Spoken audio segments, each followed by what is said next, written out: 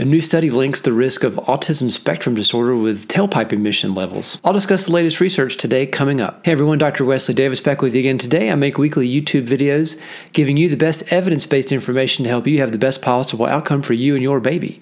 So if you're new here, please consider subscribing. There are many potential causes of autism theorized. However, more and more data is pointing to environmental exposure, particularly air pollution, as a real potential risk. The largest study to date was just published in the Journal of the American Medical Association for Pediatrics. I'll discuss the latest findings today. First, a little background. Autism Spectrum Disorder, or ASD, is a developmental disorder that is characterized by difficulties in interactions, verbal and nonverbal communication, and repetitive behaviors. The CDC estimates the diagnosis is on the rise. It occurred in about 1 in 150 kids in 2008 and up to 1 in 70 in 2012. Smaller studies in the past have found an association between the risk for ASD and airborne pollution. It's worth emphasizing also that vaccines have conclusively not been associated with autism. There are multiple well-designed large studies covering thousands and thousands of kids that have clearly ruled this out as a potential cause. I'm not going to discuss that further today. So the study we're talking about today was a population-based study in Vancouver, Canada. It examined nearly all births in Vancouver from 2005 to 2009 with follow-up until 2014. The diagnosis for ASD was made with a standardized and very strict criteria, and the exposures to the airborne pollution were made with high-resolution logistic regression models that could estimate the airborne pollution per trimester down to a precision of 10 square meter area. So basically they could figure out where the mom was on average for a trimester, like her home residence, and estimate the average pollution exposure per trimester. And the risk was examined for 3 major airborne pollutants: PM2.5, nitric oxide, and nitric dioxide. These are typical particles that are emitted from tailpipe emissions and also from burning solid fuels like wood. The data were examined for 132,000 births, and about 1,300 kids were diagnosed with ASD. And the results were subtle, but there was an association with levels of exposure of nitric oxide with the risk of a diagnosis of ASD being made. They found there was about a 7% higher risk of ASD per 10 parts per billion of nitric oxide. That association was still noted after adjusting for things like maternal age, race, income, where they lived, birth month, birth year. All those things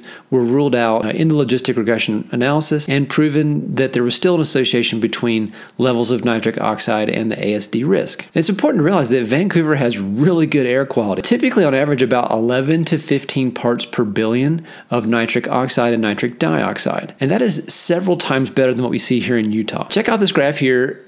The range is about 60 to 80 parts per billion for nitric dioxide. We don't have data for nitric oxide available for comparison, but the levels were similar in the Canadian study for nitric oxide and nitric dioxide. And the U.S. national standard is less than 100 parts per billion. So it's important to realize that that 7% increased risk of ASD diagnosis was per every additional 10 parts per billion, and we get up to 50 to 60 parts per billion during our inversions here in Utah. So if this association holds true, we're looking at potentially several times higher risk of ASD diagnosis being made in our kids thanks to the level of air pollution here in Utah. So in addition to the potential risk of ASD, there are many studies that link other adverse outcomes during pregnancy with bad air quality. There have been other studies showing an increased risk of things like preterm birth, small for gestational age, and certain birth defects, and even infant death. So this begs the question, what can I do to reduce the risk of ASD in my baby? One obvious thing to do is limit outdoor exposure during times of bad air quality, during our inversions here in Utah, for example. You can check out the Utah Air app, and it will show you real time as well as forecast data for the air quality over the next several days, and I'll show a little screenshot up here of that. I'll put a link in the description also so you can get the app for yourself. Another thing we can do is we can all reduce activities that contribute to the bad air quality. So reduce driving during periods of inversions,